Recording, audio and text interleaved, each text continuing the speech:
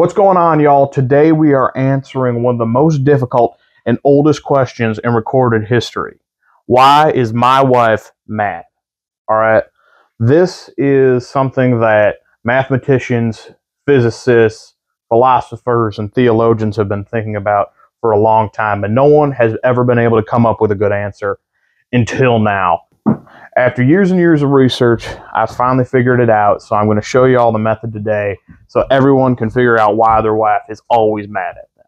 So this is going to be called the female jealousy theorem.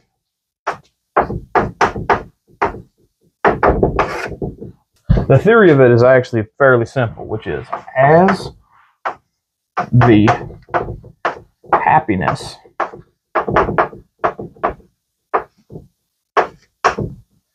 a man increases, his wife's happiness decreases.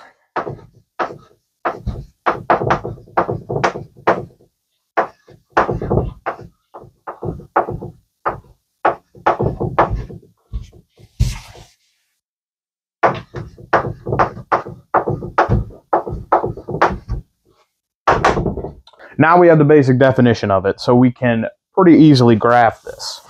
And this is where our knowledge of mathematics goes in, so as long as you have about 8th grade level, which is when I finished school, then you should be able to understand this. But basically, we're going to have a nice graph here.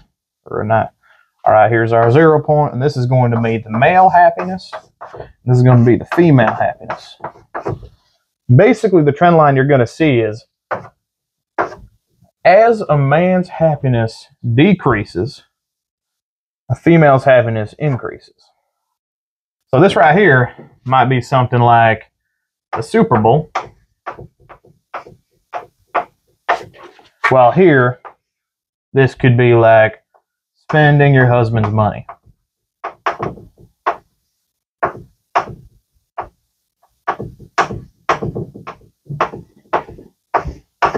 Right? So what you basically have to find is an acceptable level of happiness for you that then allows your wife to be happy enough where she doesn't annoy you. And this is your magic point, all right? This right here is called the happiness equilibrium point. And so basically you can never be too happy because it's going to make your wife unhappy. So, but you can't be so unhappy that you get depressed. So what you have to do is just gauge your level of happiness so that way your wife can still be happy enough where she doesn't bother you.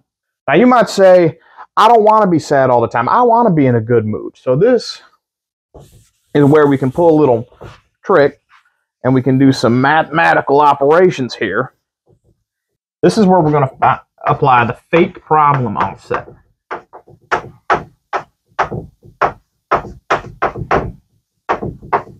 All right.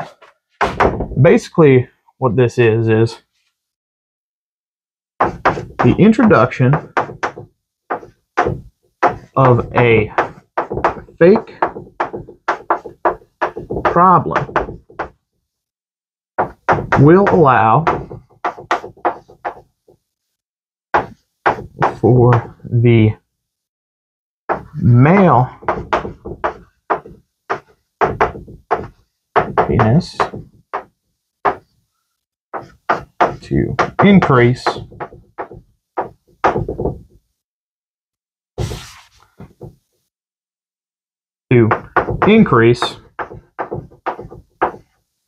without decreasing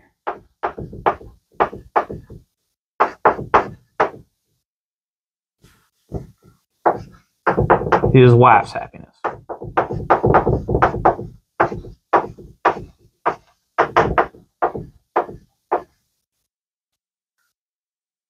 Make sure you all take note of this and remember this definition right here, because it's going to be a key to maintaining your happiness without your wife being upset at you.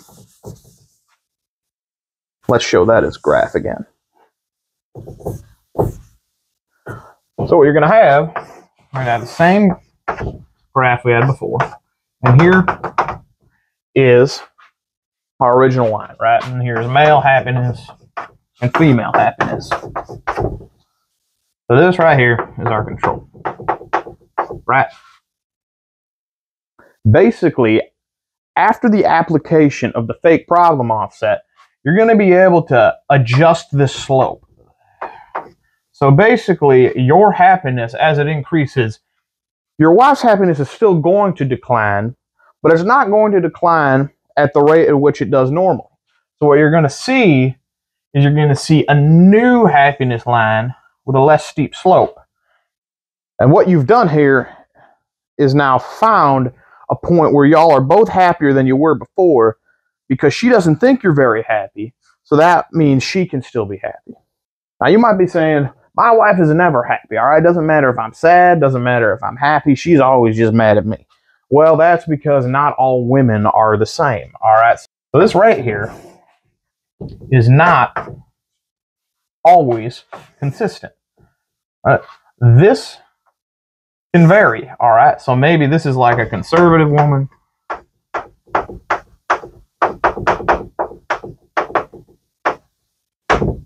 And this is like a liberal woman,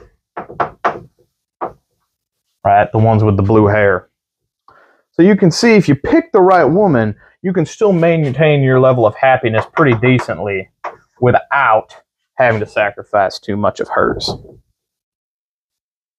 All right, last thing.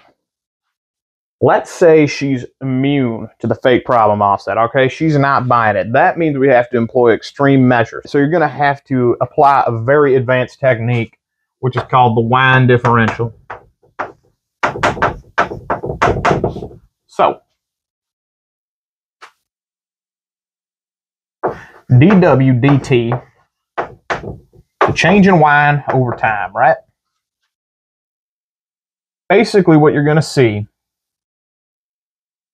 is as consumption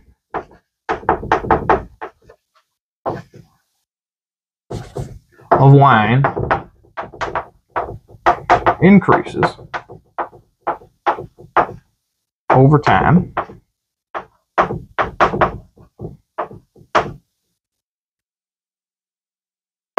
a woman's happiness increases independent of a man's happiness.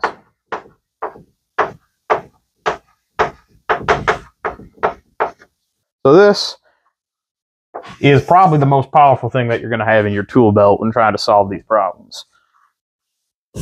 So what we can do is actually have a mathematical representation of this.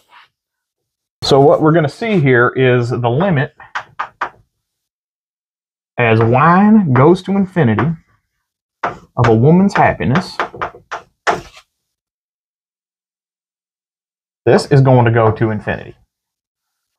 So regardless of what a man's doing, if the wine consumption continues to increase, the happiness is going to continue to increase. And you can see something like this. So, wine and a woman's happiness over here. And what you're going to see is this is an exponential function. All right, this is going to have an asymptote right around wherever her breaking point is. This is the blackout point. So basically what you're going to see is her happiness is going to increase up to this blackout point. And this is going to be independent of man's happiness.